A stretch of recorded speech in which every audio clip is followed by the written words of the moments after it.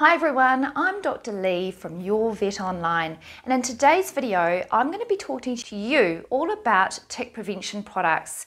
As a vet, one of the saddest and most distressing experiences of my career has been seeing healthy dogs and cats that have been afflicted by the paralysis tick struggling to breathe. I also have really struggled with many owners who are having to choose to end their pet's life because they can't afford treatment, and it's just so heartbreaking. That's why I want to help you all to choose the best products to use to prevent this paralysis tick, so you never have to go through this experience. It can be pretty confusing trying to choose a product, so listen up because I'm going to go through each one.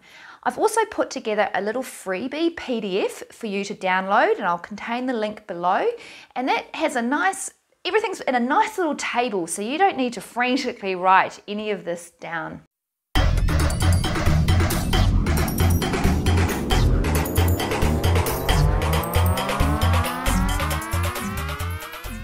Just quickly, I want to explain where you find paralysis tick and how to identify it. If you're in the US, the tick is mostly in the Pacific Northwest, the Rocky Mountain states, and the eastern part of the country.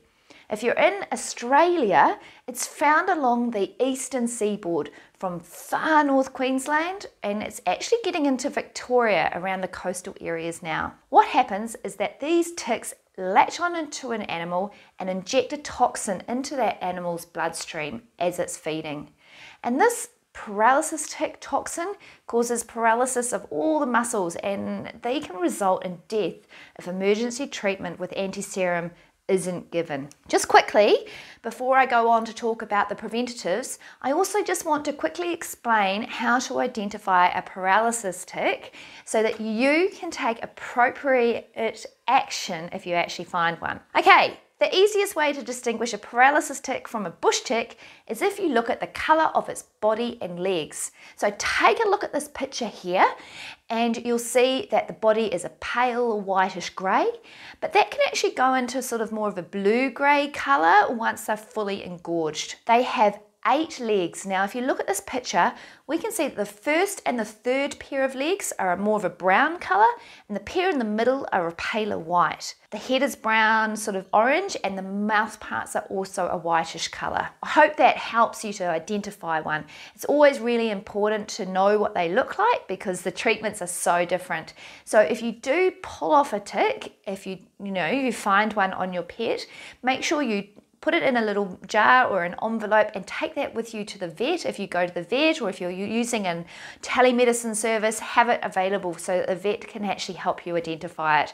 That's a good little trick as well, because it might save you some money on an anti-serum. All right then, let's get on to preventatives. First, you need to consider your lifestyle and what you do with your animals.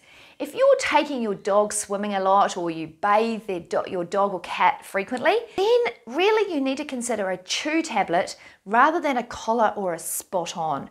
Although of course you can take a collar off, but don't forget to put it back on. And of course all spot on products will tell you that swimming is okay, but yeah, where there's an option that is better, why not choose it? Another aspect to consider is whether you need a combination product that includes an active that targets intestinal worms and or heartworm. These products often need to be given much more frequently than the flea tick aspect of that product. So if you're a bit like me and inclined to forget a treatment, it may be better to stick to a heartworm injection and focus more on the tick part of the product for this sort of situation. Okay, let's have a little look-see at some of the products, and what do we have? Okay, so Simparica is the first product I was going to talk to you about. This is just for dogs, and it's a chew. Now it covers flea and tick for 5 weeks, and that's what's on the label for that, and intestinal worms for 1 month and heartworm for 1 month. However, it does not cover tapeworms. So when we've got a product like this that has a different timing for effectiveness against different parasites, we always go to the lowest one. So this is a monthly chew. It's a great option and works really, really well. Now for puppies, your puppies will have to be 8 weeks old and they need to be a minimum of 1.3 kgs before they can have one of these, but great option. Okay, the next option we have is Seresto. This is actually a collar and we have got a cat option and a dog option. Basically, they are actually a little bit different too. So please, if you're using this for your dogs and your cats, don't get confused. So the cat one, it covers fleas and ticks for 8 months. However, the dog one only covers ticks up until 4 months. So please just remember that. Even though it can kill fleas up until 8 months, the tick aspect of it is only 4 months. Now, the beauty of having a collar is that if you have a pet that either gets a sore tummy when they have a chew, or perhaps they are not great with top spot, you know, on the back of their neck, then this is a great option, because if they do get a little bit of reaction, you can just take it off. So yeah, great option. Kittens, they can have these from 10 weeks and puppies from 8 weeks old. Great option for everybody. Okay, the Bravecto Spot On for dogs. This has a claim for fleas and ticks for 6 months. I do want to make you a little bit aware that for the tick, we have been seeing some cases of tick paralysis after the 4-month stage. So around that 5 and 6 month stage, we are seeing a breakdown. Is this because people were giving it to their dogs and they're swimming with them? Maybe they're bathing them frequently. It's not known yet whether that's the cause or whether it possibly is a resistance issue. So many vets are recommending that we give this every 4 months for your dogs. Great product though. Bravecto Plus for cats. Now this product is a good one because it covers fleas for 3 months, ticks for 10 weeks, and also covers your heartworm and your worms. So, but the thing with this, just like everything, once you get a combination product like this, you've got to think what you're most at risk of. And in this situation, if you've got a cat that's out and about, you really want to be giving this, you know, covering it for the heartworm disease, which is every 2 months. So you need to be giving this product every 2 months for your cat, even though ticks are, you know, prevalent.